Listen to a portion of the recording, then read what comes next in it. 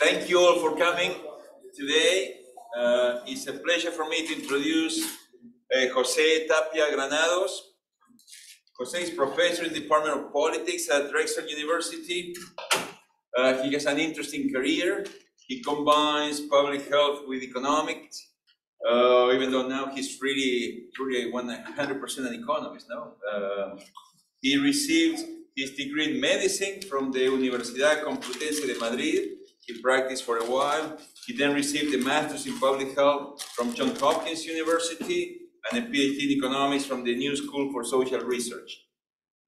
His main research areas include population and economic change, climate change and economy, climate change and population dynamics, crisis and population, and all areas connected to issues of development, public health, and economics. His publications have appeared in prestigious journals, including the Proceedings of the National Academy of Sciences, Demography, European Journal of Population, Social Science and Medicine, among many others. Recently, he has focused his studies on the mortality changes in Eastern Europe and the former Soviet Union, with particular emphasis in the connection with specific crises, including the Chernobyl disaster.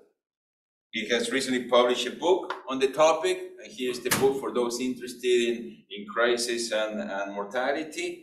And it's a pleasure to have him here today to present the results of his studies. Please help me welcome Jose Tapia Granados.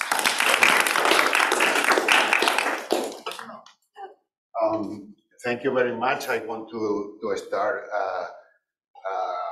recognizing Emilio Parrado and the Population Studies Center for giving me the opportunity to do this presentation. The presentation is basically the presentation of the book. This is a book that was published in October.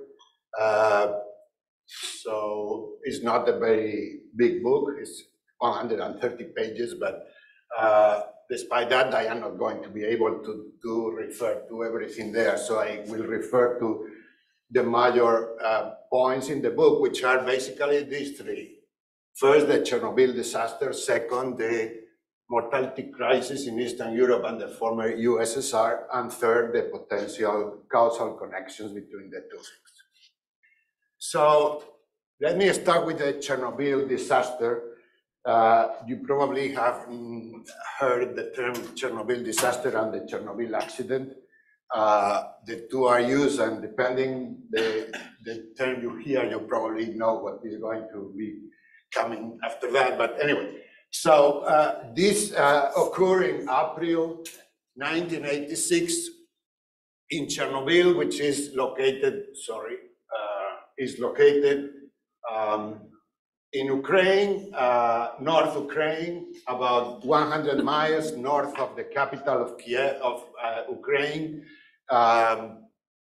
Kiev, very close to the border with Belarus and not very far from Russia.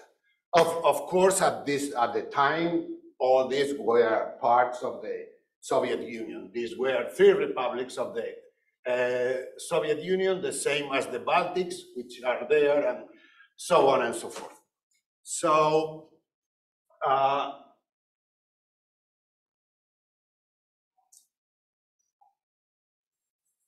okay, so on April, what was the date? I believe 25, 1986, one of the reactors in the nuclear power plant there had a major explosion. And this happened when some tests were being performed there. Apparently, there were major problems of mismanagement. But anyway, there was this explosion. Then two more explosions occurred a few hours later. The nature of the explosions is unclear. It doesn't seem it was only kind of high pressure explosions because accumulation of vapor or something. It seems there was a component of nuclear reaction.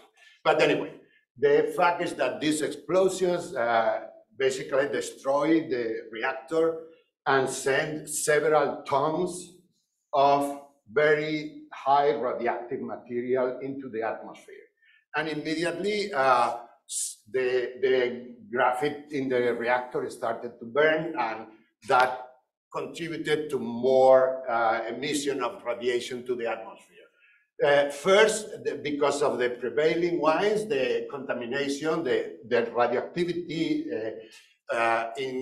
embodied in all these radioactive materials went to the northwest. Then a few hours later, the wind changed and went to the northeast. And then in the next days, changed again and went to the southeast. So this is the plume that moved to the northwest, then basically went all around Europe, covering the British Islands and finally moving north toward Norway and so on. This is a map of the United Nations Scientific Committee for Energy Atomic Scientific Committee. What is the year? Energy United Nations Scientific Committee on. I forgot the acronym. Anyway, it's about it's a scientific committee on atomic energy. So this committee published this map depicting the estimated contamination, because one of the radioactive materials that was liberated, that is cesium 137. There were also other radioactive materials emitted, including radioactive gases, strontium, plutonium, iodine, and other radioisotopes. But apparently, cesium is quite important, and well, this map shows that the darker spaces, that are those with the highest deposition of fallout of cesium 137, are precisely located around Chernobyl. Chernobyl is over here, and these are the areas more contaminated, though you see there are some parts of Europe quite far, for instance, in Scotland or in North Sweden, where there were major estimated deposition of radioactivity. So you see also here that in some parts of Europe there are no data. That's Bulgaria and some republics of the old Yugoslavia. The question, in a few days after the accident, after this explosion, radioactivity at abnormal levels was registered in places as far as China and North America. So the question is not what parts of the Earth were contaminated, but where the contamination was higher. Basically, this disseminated worldwide. Okay, so I already said that was happening. The initial reaction of the Soviet government was to try to cover up the problem. So how the problem was discovered? Well, some workers in a nuclear plant in Sweden noticed high levels of radioactivity, and they started to investigate if there was a problem in the central, and there was no problem in the central, so they started to consider possibilities and concluded that probably the radioactivity was coming from some part, and perhaps the Soviet Union. The Swedish government intervened, started to talk with the Soviet government, and finally the Soviet government had no way to reject the existence of the accident. Okay, so immediately because of the explosion, 2 workers of the nuclear plant died. Indeed, I believe their corpses were never found. Probably they were vaporized or something like that.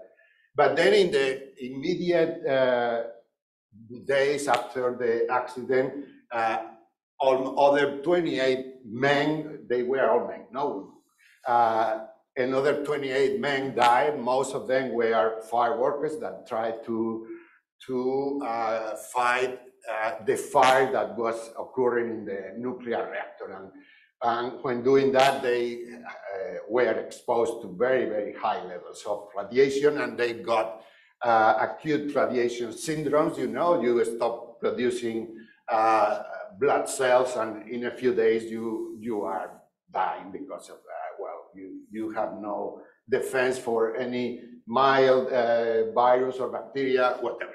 So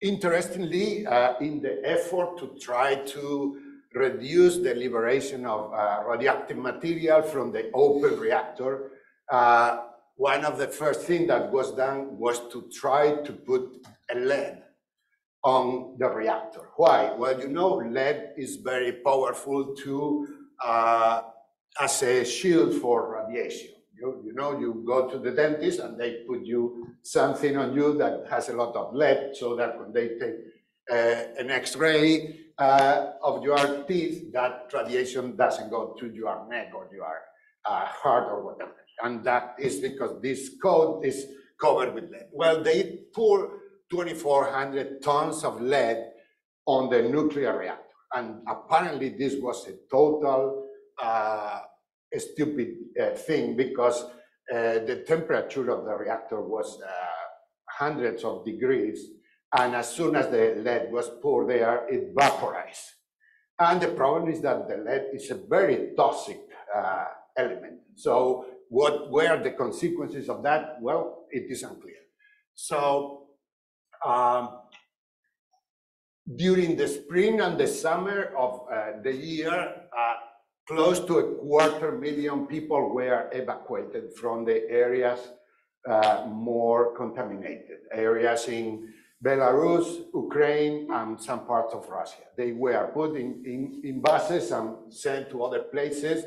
Of course, this created a lot of problems, but well, the Soviet government at the time considered that was necessary to avoid these people receiving a lot of radiation.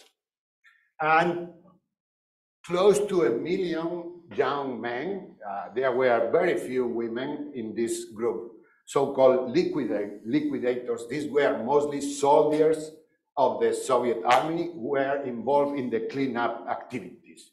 So these people started pouring sand on the nuclear reactor with helicopters. They cut hundreds or even thousands of trees that were totally covered by radioactive material, and burned these trees under sand in trenches.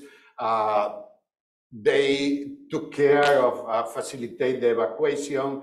They made a kind of tunnel below the central to avoid some problems. Anyway, these people were probably subjected to major irradiation, okay? And well, I already mentioned that.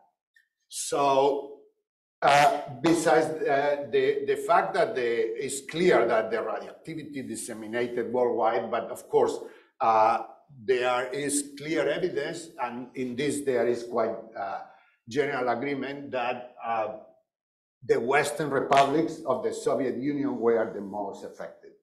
What are the Western republics of the Soviet Union? Well, basically, Ukraine, Belarus, so-called European Russia, so Russia, and the Baltic states, Estonia, Latvia, and Lithuania. Okay, so what were the evaluations of this accident? Well, first, there was a lot of concern. People in the agencies of the United Nations dealing with this kind of issues were kind of prudent to say anything. But for instance, there were some people like John Goffman. John Goffman is a professor of the University of California, a molecular biologist and physician who was part of the Manhattan Project and has worked a lot on effects of the atomic radiation. And he, considering the accident and the news about the quantity of radioactive material liberated, he estimated that that close to 500,000 cancer deaths would occur in the following years, and at least as many non-fatal cases because of the radioactivity liberated by the disaster.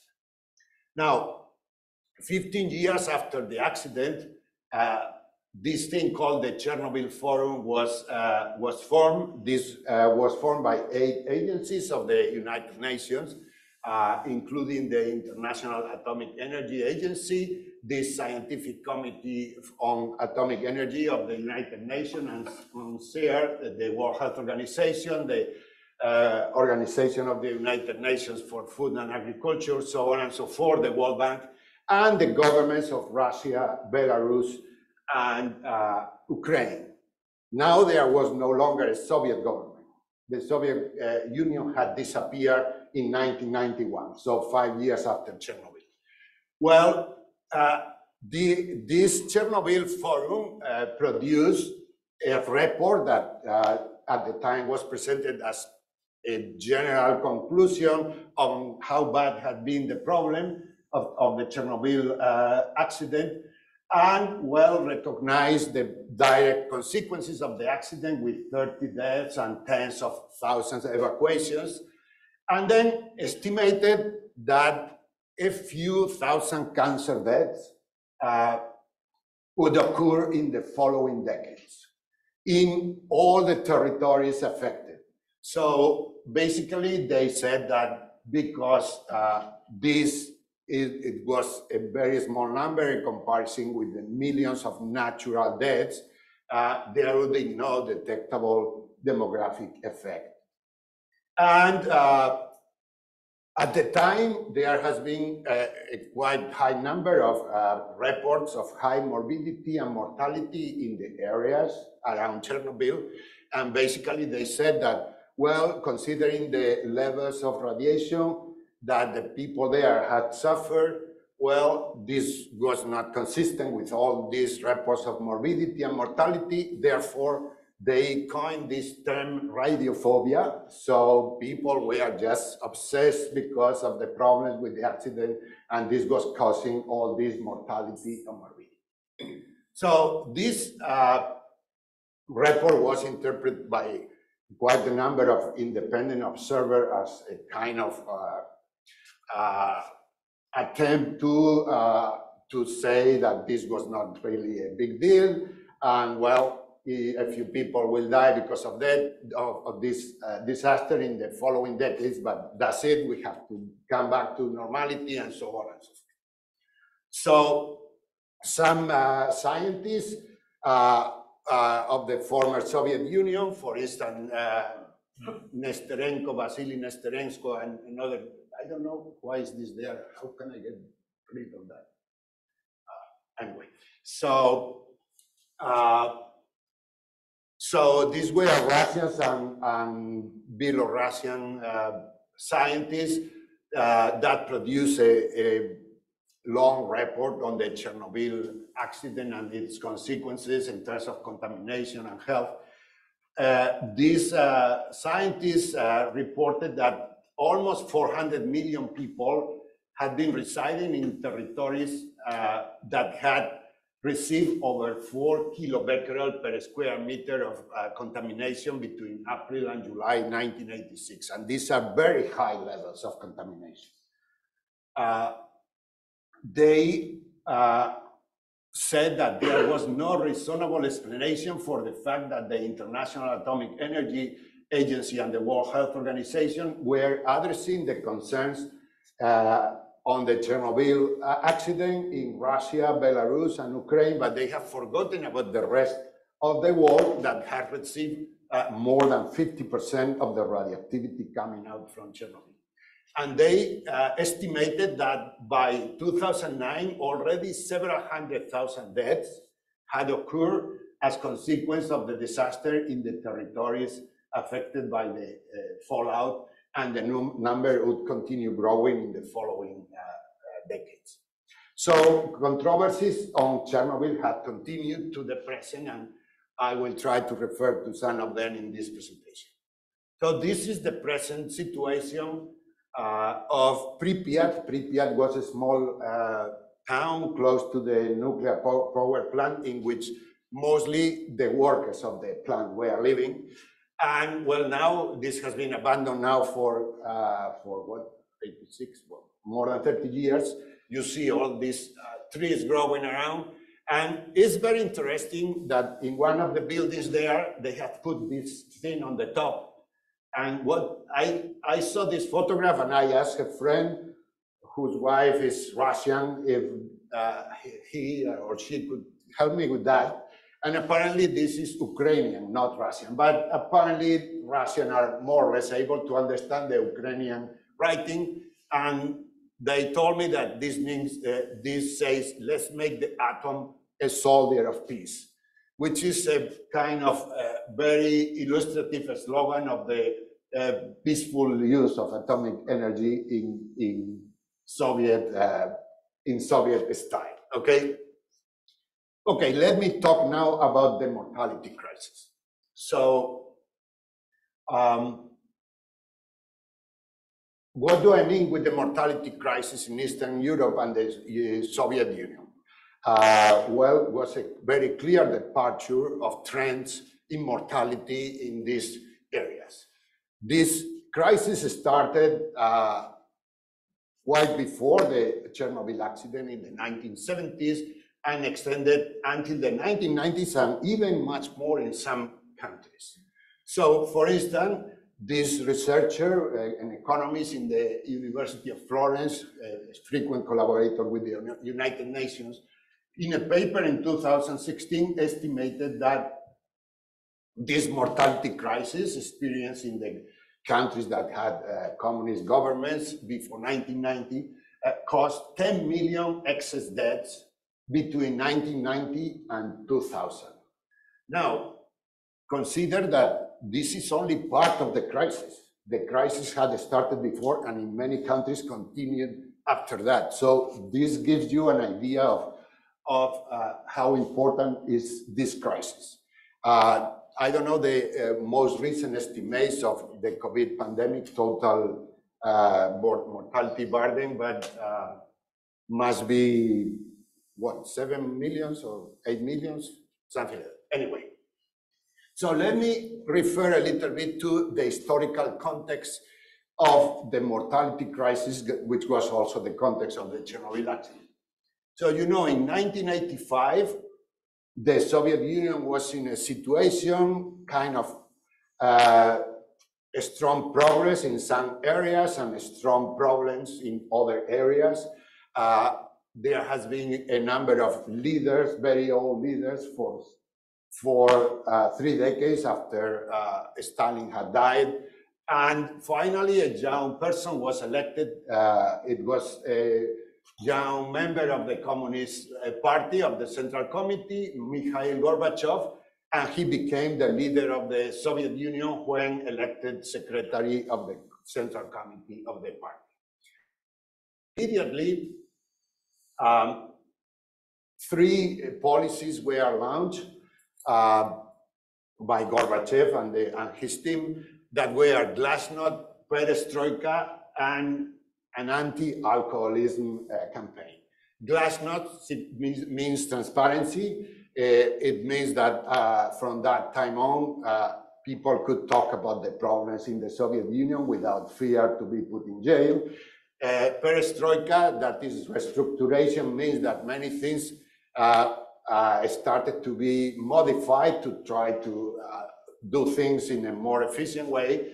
And well, there was a general acknowledgement that alcoholism was a major problem in the Soviet Union. So this anti-alcoholism campaign was launched. Now, in 1986, in April 26, the explosion in Chernobyl occurred.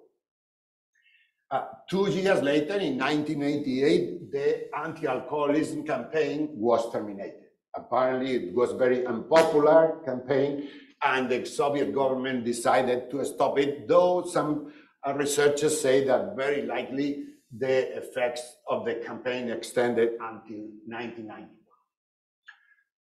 Now, in 1989, the Soviet army withdrew from Afghanistan. You know, they have been fighting in Afghanistan a very long and very damaging war for the Soviet Union. But the Soviet government decided to withdraw all the troops there.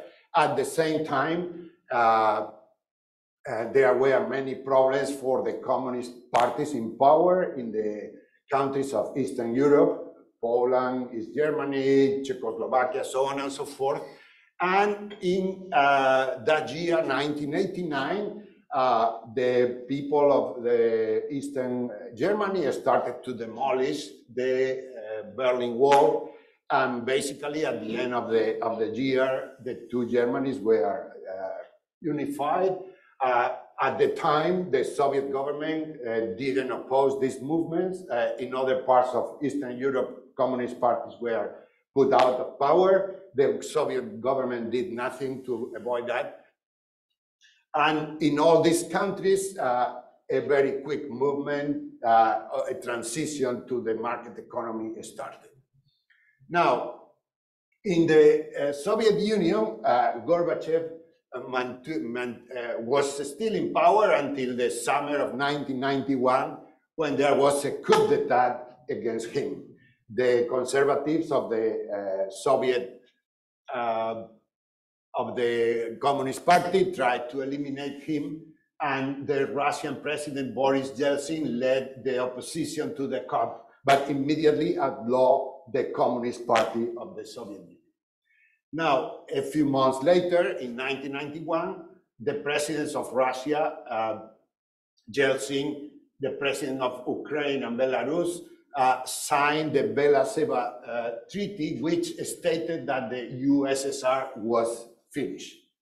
So basically, Gorbachev had no means or didn't want to try to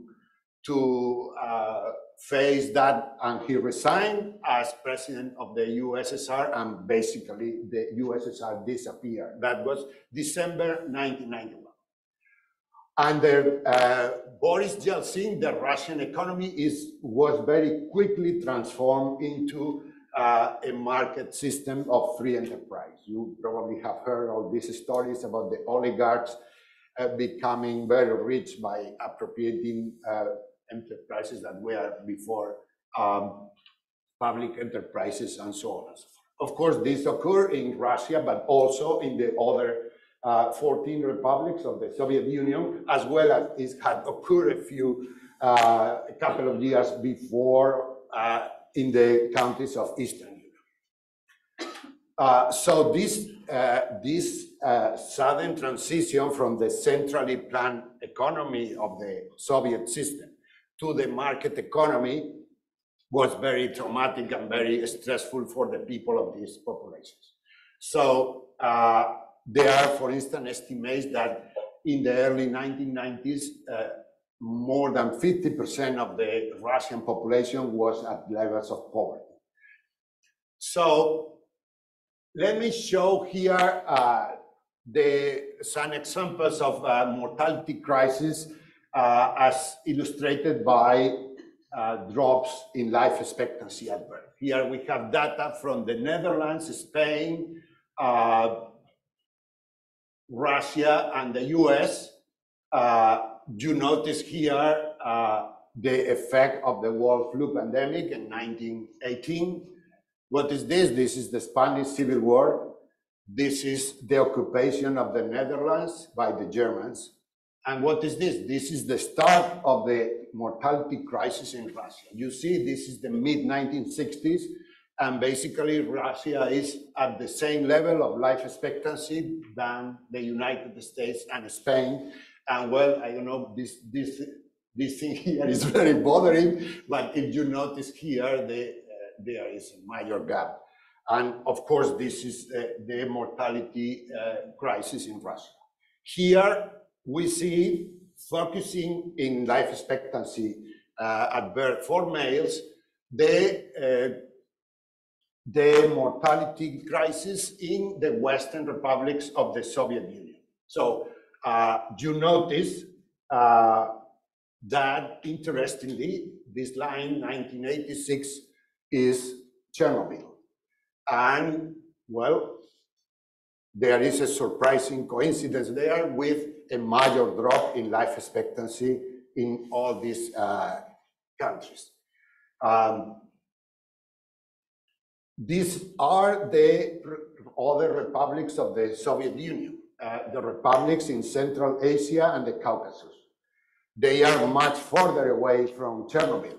And you don't notice any major change in the trend of life expectancy in 1986. You see the trends are more or less flat before, and after that, there are no major changes. There are two prominent things here, one here in Armenia, that was an earthquake. And also there is a major drop here in Tajikistan that was a civil war. But basically, these major changes that are noticeable here, you don't notice here in the other republics of the Soviet Union that are much farther away from the Chernobyl. Okay, so how important is the mortality crisis in each country? Well, to estimate that, we can look at the depth of the crisis from the point of maximum highest life expectancy before the crisis to the lowest level. And we can look at the length of the crisis from the time that life expectancy reached a peak before the crisis to the time that that level is recovered after that, okay? So considering these parameters, these are the 15 republics of the Soviet Union ordered by the length of the crisis. And notice that the 4 republics with the longest crisis are Ukraine, Belarus, Russia, and Lithuania, with length of the crisis of 29, 28, 26, and 25 years. This is the depth. Now, looking at the depth of the mortality crisis, we see that the biggest loss was that of Tajikistan, followed by Russia, Latvia, Estonia, so on and so forth. But as already mentioned, in Tajikistan, there was a civil war. So excluding Tajikistan because of this war, the 7 republics of the USSR with the deepest and longest mortality crisis unrelated to war include the 6 Western Soviet republics. Okay. So, summarizing, there is a stark difference in trends in life expectancy at birth after 1986 between the Western republics of the Soviet Union, more contaminated by the Chernobyl fallout, and the other republics of the USSR. And this, in my view, is clearly suggestive of an effect of the Chernobyl fallout on mortality. Now, the fact that the 7 republics of the Soviet Union with the deepest and the longest mortality crisis unrelated to war include the 6 republics of the USSR in Western USSR seems, in my view, also suggested that the Chernobyl fallout, because of the accident, may have had an effect on mortality. Now, there are other demographic trends that suggest radiobiological effects of the Chernobyl fallout. And basically, these are birth rates, sex odds, and stillbirth proportions. So let me go first with birth rates. These are birth rates in 3 of the Western republics of the USSR: Belarus, Ukraine, Russia. Well, there is again here a major change in trend before and after Chernobyl. The trends are basically stagnant or slightly increasing in the 10 years before Chernobyl, and suddenly they start dropping. These are the other 3 Western republics of the Soviet Union, the Baltic states. Again, a major change in trend in the birth rate. So These are the trends in birth rates in the republics of the Soviet Union that, yes? And there was a population movement in Lithuania and those other Baltic countries, right? They didn't move people because of Chernobyl. No, the evacuations basically were in Ukraine, Belarus, and Russia. So these are this is the evolution of birth rates in the other republics of the Soviet Union, the republics of Central Asia and the Caucasus. Again, no major change in trend. So this is the case of Belarus, showing very clearly the change in trend at the time of Chernobyl. And this is a quotation of one of the scientists of Russia who has elaborated on these things, who says that spontaneous abortions as a rule are not registered, so a change in that rate can only be determined indirectly from a reduction in the birth rate. Okay, more demographic evidence. These are trends in sex odds. So the sex odds are the number of males divided by the number of females at birth, okay? So that birth odds is usually around 1.05, 1.06, meaning that as a rule, about 5 or 6% more males than females are born. This is a kind of worldwide rule. Now, these odds has trends, varies with time, and this is based in 393 million births in the United States and Europe.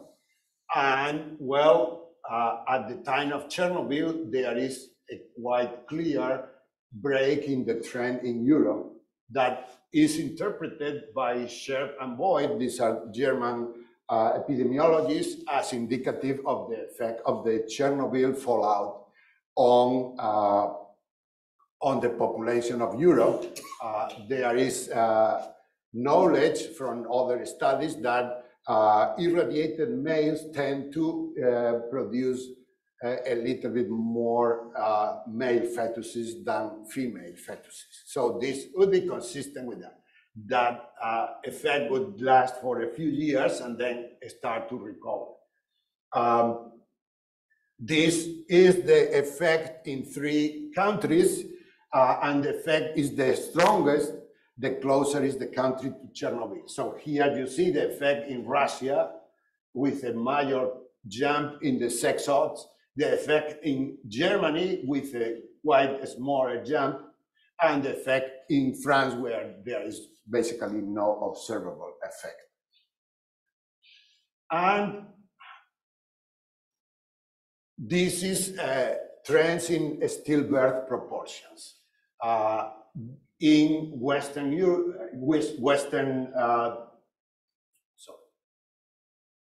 in Western Europe, here, the top line, in Central Europe, the bottom line, and Eastern Europe, while the trend in Western Europe and Central Europe is basically linear. In Eastern Europe, there is a quite apparent break precisely in 1986. And this is also based in very large data sets of millions of births. So basically, summarizing what I said, mortality rates rise and life expectancy at birth falls in the Western republics of the Soviet Union, which are the most affected by the fallout of the Chernobyl disaster after 1986. Birth rates drop after 1986 in the Western republics of the Soviet Union, which are the most affected by the Chernobyl fallout. The sex odds increase in Europe after 1986, but continue its declining trend in the United States. In European countries, the greater the radioactive fallout, the bigger the increase in the sex odds. Stillbirth proportions after Chernobyl increased for 2 years in Eastern Europe, but continue a declining trend in Central and Western Europe. All these facts are consistent with known effects of ionizing radiation. Now, what are the usual explanations of the mortality crisis? Well, since the crisis started in the time of the Soviet Union, in the Soviet era, well, explanations often refer to the living conditions there. And for instance, it has been pointed out that nutrition was quite bad, not because of lack of food, because of quality of food. So it had been pointed out that there was high consumption of saturated fat and a scarcity of fresh products. It has been pointed out a high consumption of tobacco and alcohol, like factors increasing mortality, and also a large degree of sedentarism in the population. The population of the Soviet bloc countries was not actively involved in physical exercise. Now, for excess mortality after the disappearance of the Soviet Union and the Soviet system in Eastern Europe and the transition to a market economy after 1990, other explanations are given. So like the generalized poverty that because of the economic disruption in the period of transition, the psychosocial stress caused by the disappearance of the Soviet Union. For many Soviet citizens, it was a major blow. They feel citizens of a major country that had disappeared. Indeed, high levels of homicide and suicide after the transition are interpreted by many authors as reflecting the psychosocial stress of that period. And then the end of the anti-alcohol campaign has been interpreted as a major cause for increasing mortality because with the end of the Soviet system, restrictions for imports were suppressed, and the countries of Eastern Europe and the old USSR were flooded by alcohol and liquor coming from other European countries. So all these factors are very likely having an effect on increasing mortality in these countries. But for instance, the psychosocial effects connected with the disappearance of the USSR cannot start before that occurred, and that was in 1992. On the other hand, the effects of the cessation of the anti-alcoholism campaign and the increased consumption of alcohol could not occur before 1992, or at least before 1989. So none of these former factors seems a likely explanation of the fact that mortality started rising in the Western Soviet republics in 1987, that is following the Chernobyl disaster. Now, in recent decades, there has been studies revealing further evidence of the biological effects of radiation. For instance, with a longer follow-up of Hiroshima and Nagasaki survivors, it has been now clear that the effect in increasing rates of cancer was not only for particular types of cancer and leukemia, but more general. And increasingly, there is an agreement that the studies from Hiroshima and Nagasaki are probably very biased because the studies were started in 1950 when a lot of information had been lost, and indeed a lot of survivors of the atomic bomb have already died. Now, studies of groups exposed to ionizing radiation, like industrial workers, miners of uranium, health workers, and the so-called liquidators, have revealed that the effects of radiation are not only on the incidence and mortality because of cancer, but also on the incidence and mortality of other causes of death, including cardiovascular disease. Now, studies of the effect of the radioactive fallout from atomic bomb tests, which you know where occur at a level of several hundred tests in the 1950s and early 1960s, have been seen to have a clear effect on mortality. Keith Meyers is an economist, is an American economist in a university in Denmark. He has estimated that close to 500,000 extra deaths were caused in the United States between the 1950s and the 1980s by the atmospheric test of nuclear weapons in Nevada.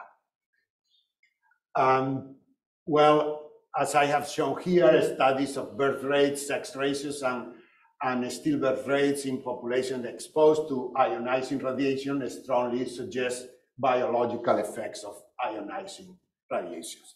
Indeed, over time, international agencies like the WHO and CERN and the International Atomic Energy Agency have accepted higher estimates of the effects of the Chernobyl fallout on particular causes of death, like cancer. For instance, the epidemic of thyroid cancer in Ukraine and Belarus and Russia in the early stages of the Chernobyl forum was considered unrelated to the Chernobyl accident, and now is everybody accept that because the incidence of thyroid cancer in these countries is about 200 times that before the accident of Chernobyl. So all of this, in my view, is consistent with the Chernobyl disaster having a contributing role to the increased mortality after 1986 in the nations of the former USSR and Eastern Europe, particularly those of the Western republics of the Soviet Union. How important is that contribution? I don't know. I don't know if it is 3%, 10%, or 53%, but I believe there is a lot of evidence that suggests it is not 0% as suggested by a number of agencies and governments. And well, these are the basic ideas of the book, which are four. One is that the mortality crisis in the Soviet bloc countries is the major health crisis in peacetime in recent decades. A variety of causes have been suggested as explanation of that crisis, but the Chernobyl disaster has never been connected with it. But there is considerable demographic evidence suggesting that there can be a connection, particularly for mortality in Ukraine, Belarus, Russia, and the Baltic republics, also Bulgaria, that I have not mentioned, but anyway. So, given the importance of this mortality crisis as a public health disaster and the scientific interest of defining its potential causes, this issue must be an open field for investigation and not a closed chapter, as has been intended by a number of governments and international agencies. That's all. Thank you very much.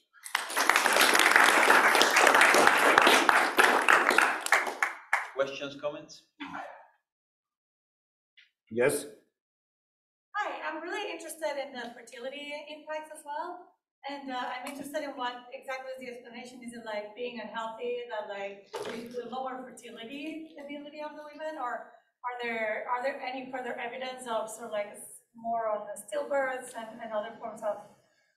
Is there also like a behavioral explanation to like face into disasters? I have not found any explanation of the extreme drop in birth rates in the Western republics of the Soviet Union after 1986. I have looked at quite extensive number of publications of the crisis and never have found any explanation. So I know that there's some research on natural disasters and how fertility actually bounces back, like even above the levels before. So like almost like as in like recuperation of the population after like a dramatic. So it is like very much the opposite. So it's interesting. Yeah, thank you. yes, yes. Yeah, so your arguments rest on the idea that you're more proximate to Chernobyl, there's these bigger effects on fertility and mortality. She presented this interesting map, atmospheric map, where the radioactive material spread over Europe. It took a spin around Ireland for a bit there, and then kind of came back. It kind of reminded me of like when volcanoes go off in Iceland.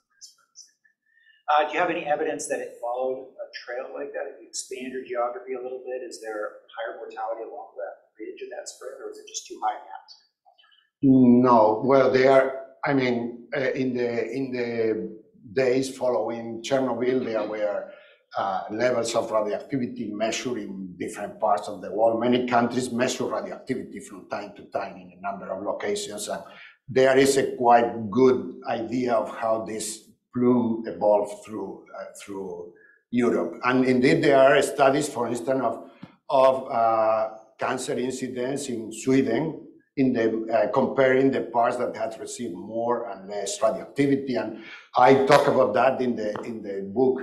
It's interesting because the same authors concluded that there was a clear effect on cancer rates in Sweden, and then 1 year later they said, well, we have made further studies and this is not clear. I emailed them and they told me, we are confused, we are still researching this. So there are many things yet that are being studied. So, yes? Thank you very much for the presentation. I guess I was wondering if you have looked at food or level disaggregation of those important outcomes, including mortality rate. Specifically, you said that military men were enjoyed to engage in cleanup activities. So I was wondering if the young adults, by this time, were specifically affected by Chernobyl, in ways that may help to explain the mid-life mortality in Western Europe countries. I have looked a little bit, for instance, I look at infant mortality rates, and in general, there is not any clear evidence of a connection with the timing of the Chernobyl accident. In general, the mortality crisis in the Soviet Union and Eastern Europe, there is agreement that affected adults much more than children. How is this connected with the fact of Chernobyl? Well, I am not saying that Chernobyl explains the whole crisis. Many things are not to be explained by Chernobyl. So that is what I can tell you. So, yes? Yeah, thanks for your presentation. A couple of comments. I wonder if you looked at causes of death data, which is widely available. Because, I mean, those common theories that you mentioned, they're based on looking at causes of death data, and they do point out the really major importance of alcohol as explaining these fluctuations, and that starts from the 1985-1986 jump. You start from 86, but there is a big jump between 85 and 86, which is directly explained by the start of the pain and then fluctuations thereafter. And so causes of death data would be really helpful, I think, to further support your explanation.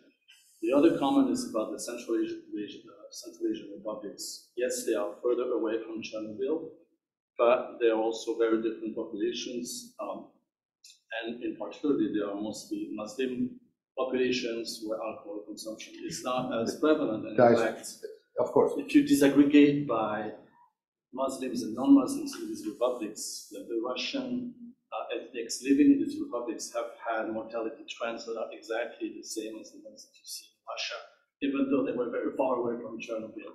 So I think the Central Asia story also looking at this cause of that data and perhaps see the disease, right? I think it would be helpful. Yeah, I totally agree. I mean, the importance of alcohol in the mortality crisis, I believe, is undeniable. The evidence is massive.